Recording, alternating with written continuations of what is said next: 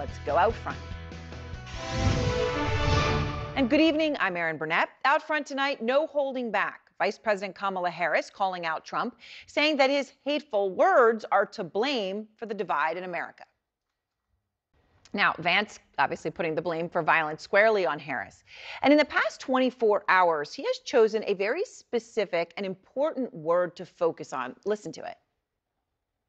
Fascist. So it's an interesting word to highlight, as he did and emphasize, because what Vance did not mention is that one person who loves to, quote, call one candidate a fascist is the man on the top of his ticket, Donald J. Trump. He does it in speech after speech after speech. You got it? Words do matter this election. We know that, and Trump's carry great weight. We're now learning, in fact, that the FBI is investigating suspicious packages sent to election officials in more than 12 states. That's actual packages coming threatening election workers. And still, even as that news broke, Trump posted this online quote, "Caps, when I..." All right, Kristen Holmes, thank you very much. And of course, we're watching the former president when he does address the assassination attempt. If he does, we're going to make sure you hear that. All right, everyone's here with me now as we're waiting to see what happens here. Philip, let me start with you. It is very clear, and this is interesting. Kamala Harris is not saying, she did. She expressed horror at the political violence. She did all of the right things. But she is not saying, okay, I'm going to back off on calling out how I see it, right? She's calling out his hateful rhetoric and saying that he cannot be entrusted to stand behind the seal of the United States, right? She's not backing off at all with what she believes is at stake, even in light of a second assassination attempt. And that's pretty significant. Yeah, I mean, and I think someone, well, of course, you can say that if you actually think that they are fascists who is trying to take over American democracy, which a lot of Democrats believe. And of course, the other reason that Kamala Harris is unlike all that, equating Trump as a victory as a threat to democracy in and of itself. Trump's team is trying to say that in and of itself is stoking violence against Trump. Yeah, well, there's no evidence that it's stoking violence against Trump. It's a political rhetoric that's been going on for a long time. Frankly, the Democrats have been saying this almost as long as Donald Trump. Mobsters attacked an American institution, attacked the Congress, attacked police, all the people who are attacking America, while I think Kamala Harris wants to hold them responsible. David, I'm curious, and I asked you this question just for a moment, on the Republican side, right? Well, they are pointing fingers at Kamala Harris and others, right? They say for stoking this violence. At the very least, David, let me ask you this. Why are Republicans failing to take any blame themselves? There's a lot of finger pointing. There's not a lot of ownership of anything either way. But on the Republican side, why does nobody own up to a lot of the things that have been said and done have not been good and have been involved with violence? All right, so hold on a second. I'm glad, because I don't want to go relitigate all of January 6th. I know you'd love to jump in on it, Jamal. I'm just going to move past it for a moment. Well, I'm just laughing because she sat for a long time today. I'm sorry? Okay, let's listen into Trump on this town hall, because he's talking about the auto industry. What he said about the call, though, and I just want everyone to know, what he said is that Kamala Harris called him, the vice president. He said it was a very nice call. That's what he said. Crowd booed.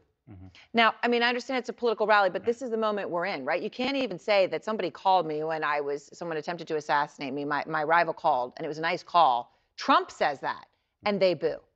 Yeah, I mean, what this makes me think of is last night in a speech in Georgia, J.D. Vance encouraging people and saying that Trump and Vance simply because Americans are so divided and there's so much partisan division. And I think that's what you see there. I mean, I think that in this moment, it doesn't necessarily matter who it will be true on either side of the aisle. I am curious, though, Jamal, and I'm just take aside who's more to blame, or the fact that January 6th came first means at this moment, when you call out hateful rhetoric, as Harris did in a very calm way, but does it really help anybody? I mean, you know, her choir already knows and hears what she's saying. Yeah. Is there any benefit to it now? Yeah, I mean, you know, on this point, Phil's probably right. Democrats wouldn't have taken it very great if Donald Trump's name came up at a Democratic rally. That's what happens when you're in the last. Right, the boos could have gone both ways. Yes, anyway. Yes. But what usually happens when we have a moment like this is everybody back to Springfield and this issue about what's happening with the migrants there. We know the vice president will continue to say the same things. So the person who's in charge of creating order in the country, the president, a job back. And I just think that that's a very dangerous and unfortunate development. David, Vance was asked today about Trump going to Springfield, right? Trump has been wanting to go to Springfield, okay? Here's what Senator Vance said. Philip, I mean, okay, I understand what David's saying, but in a sense, Trump threw a grenade in a room. Yeah, yeah. And then everyone's being criticized for talking about the explosion. Right. Yeah, I mean, two things I'd say. The first is that the issuance, this is an issue, a campaign issue. Someone making those threats in Springfield, that's very, very important to cover.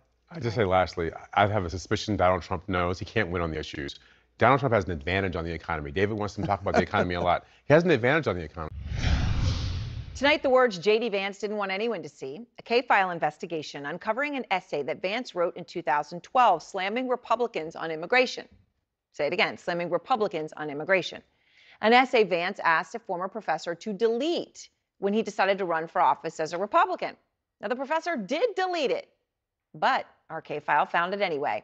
And in it, Vance writes, quote, Okay, there's one very clean operative quote. What else did you find in this essay that J.D. Vance had requested his professor to delete? The professor did delete, and J.D. Vance thought was gone. Yeah, J.D. Vance eviscerated the Republican Party in this blog post. He attacked their position on women, minorities. But take a look here at what J.D. Vance wrote about deportation. Okay, that's clear. Let's look at what he said about how he viewed the GOP and how other people viewed the GOP. He said, you cannot nominate people about rape in a 2012 Senate race and lost by 6 points as a Republican in Indiana. This is incredible. Talking about the very policy that Trump deporting, right? As you point out at the center, it fails to pass the laugh test. The same can be said for too much of the party's platform. Okay, so now I understand why he might want this scrubbed from the internet. And he did. He asked his professor to delete it, and they did. So it got deleted, and yet you found it. You don't have to share how if you don't want to, but how difficult was it for you to find it? It was actually not very difficult. He wrote in his book had raised him, so we searched actually for posts that we saw that there were 3 previously that had been shared by the think tank, but only 2 of them were still online. And then I looked, and the other one was called A Blueprint for the GOP. I was able to find the entirety of this post, which it seems like he hid because of realizing that these views. And interesting that he thought it was deleted. Well, I'm glad everybody can see it because it's important for people to know this information. To this, there's more where this came from. This is important because it's policy. But when he's talked about Trump, we know he'd been critical about Trump. His whole thing has been talking about how he woke up and realized he was going to change his mind about Trump. But you have found more and more instances where he has been highly critical of Trump, things that we have not seen before, including one new example. What is it? Yeah, and what's really no, no one would ever think that anybody who had said all of these things would be Trump's vice presidential nominee and choice, and yet here we are. This is important for everyone to see. All right, Andrew Kaczynski of K-File, thank you. Also new tonight, Trump squanders $15 million.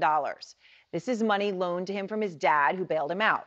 2 Pulitzer Prize-winning reporters from the New York Times uncovering a trove of secret business records and tax returns, which show never-before-known reasons why Trump is so sensitive to questions about his wealth.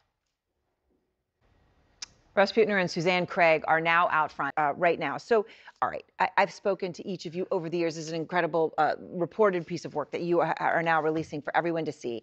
So you revealed Trump's father, Fred, repeatedly bankrolled his son. And then we know, he had been given money, but you guys document all the different ways it happened, including a $15 million loan, Russ, that you revealed Donald Trump never paid back. $15 million. Tell me more. So that was to help him with the construction of the money. So that was actually an illegal tax return. They somehow converted that 15 costs that reduced his income on another building. All right, so that's fraud on one level. On another very basic level, that's Trump taking $15 million and turning it into zero, which is another thing that goes totally against the entire ethos and brand that he's put out there, Suzanne. You know what I found fascinating about this as well, though, is, you lay all this out, but you also talk about how he talks about he's this real estate mogul. Right. And that's actually how, he gets The Apprentice. And yet it turns out from your reporting, The Apprentice, that you got tax returns, you got confidential business documents that no one's ever seen before that reveal he got, $400 million from The Apprentice. That could be his biggest success. It's incredible when we look at the title is Lucky Loser because he lived a life, he was born lucky, but there was Donald Trump. So he was sort of not doing well, and Mark Burnett tapped him for the show, and that Mark Burnett would get the product placements money. So there's a Coke can on the table. If Coca-Cola has paid for that, Mark Burnett gets the money. This happens, and it becomes, more than $400 million. It's impossible to truly kind of comprehend what that happened. Russ, and yet as part of this, the big event, right, on The Apprentice was who's going to get fired, right? So tune in to see who's going to get fired each week. It was moments like this. You learned that Trump was so unpredictable with who he was going to fire, and that it was not based on sort of how they performed. They were tasks. I remember judging some of these tasks. And it was supposed to be who did the worst on the tasks, but that he sometimes would be so bad about his choice about who he fired that they'd have to go back and edit it to make that person look bad. That's exactly right. The first face you show on the whole gauntlet. But Trump fired him on like the very first episode. And people in the control room, producers were like, oh my God, what do we do with this now? Trump would call reporters. This is something I've been just fascinated by over the years, this kind of alter ego bizarre thing, when he would pretend to be a guy named John Barron. And he would do it when he was talking about affairs or about, how rich he was, because he wanted people to think he was richer than he was and get put on the Forbes list and all of these things. He'd pretend to be this guy, John Barron. Here's one conversation that was recorded. I mean, he didn't even try to use a voice changer, which a 6-year-old would try to do. It's very clearly Donald Trump. Barron. So oh my gosh. Okay. But you discovered a long and bizarre history to John Barron. And by the way, the Barron Trump may be part of it too. But the history is something else. Well, we've always sort of wondered why John Barron, and we found out in the book that John Barron was selling it. So it was just this crazy origin story of John Barron that we've always wondered where it came from. And we found it in the classified ads of newspapers, old newspapers in New York. That history. And as you point out, that his son happens to also have that name. All right. Well, thanks so much. As I said, it's always such a pleasure to talk to both of you with your incredible reporting, and this book, Lucky Loser, out today by Russ and Suzanne. And next, the breaking news. We are learning that Israel was behind the thousands of exploding pagers that were being used by Hezbollah operatives. Nearly 3,000 people injured or killed as of this hour. We'll tell you what we know about it. And live pictures as former President Jimmy Carter is celebrating his 100th birthday. His grandson joins me with what Carter is most hoping for right now. Breaking news, Trump moments ago at his rally in Michigan giving new details about the assassination attempt on Sunday. Here's what he said. All right, talking there about the witness that he says was a woman who saw the shooter get in that car. We do know that security is ramped up at Trump's event tonight following this incident where he is, of course, he is now in Flint, Michigan. And finally tonight, Jimmy Carter turning 100. You're looking at live pictures of the theater where his 100th birthday celebration kicked off moments ago in Georgia, Carter's home state, of course. The longest living president in U.S. history, Carter will officially turn 100 on October 1st. All right. Well, Jason, thank you so much. Thank you so much for having me. And thanks so much to all of you for joining us. AC 360 starts now.